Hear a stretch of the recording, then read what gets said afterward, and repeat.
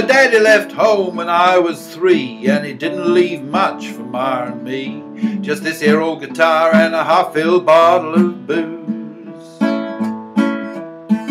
And it wasn't just that he run and hid, but the meanest thing that old man did is before he left, he went and named me Sue. Yeah, he must have thought it was quite a joke, and it got lots of laughs from lots of folks. It seems I had to fight my whole life through. Well, a girl would giggle and I'd turn red. Some guy would laugh, I'd have to bust his head. I tell you, life ain't easy for a boy named Sue.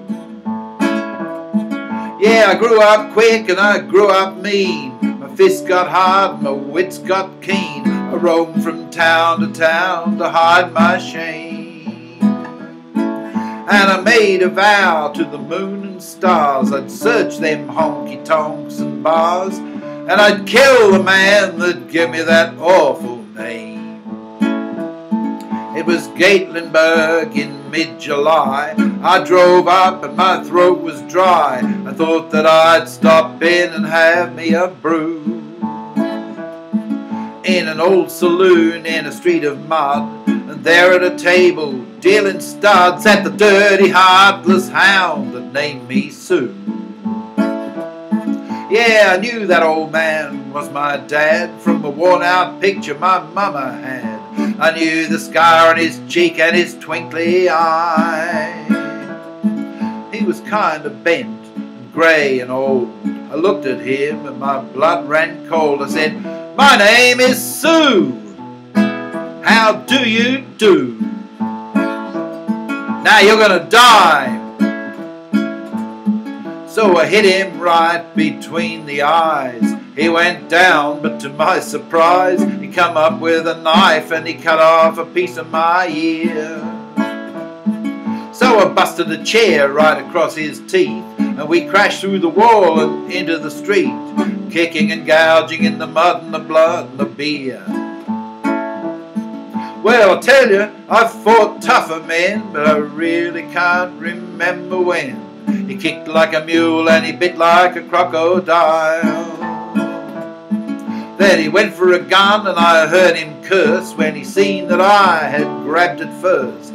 He looked up at me and he said with a sheepish smile, he says, "Boy," he says, "this world is rough. If a man's gonna make it, he's gotta be tough. And I knew I wouldn't be there to help you along.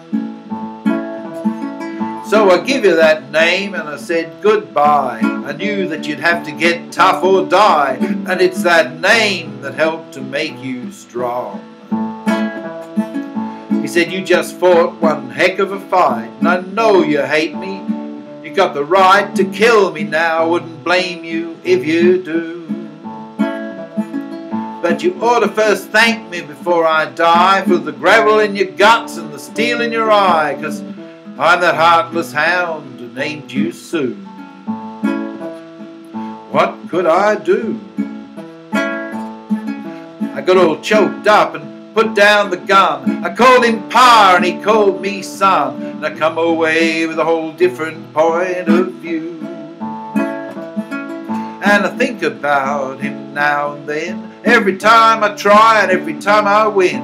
And you know, if I ever have a son, I think I just might name him Jim or name him Bob or something like that. I still hate that old man for hanging me up, putting me up tight around girls. I'll name my kid Jack or Frank or Rocky. If I ever see that man again, I won't let him talk me out of killing this time.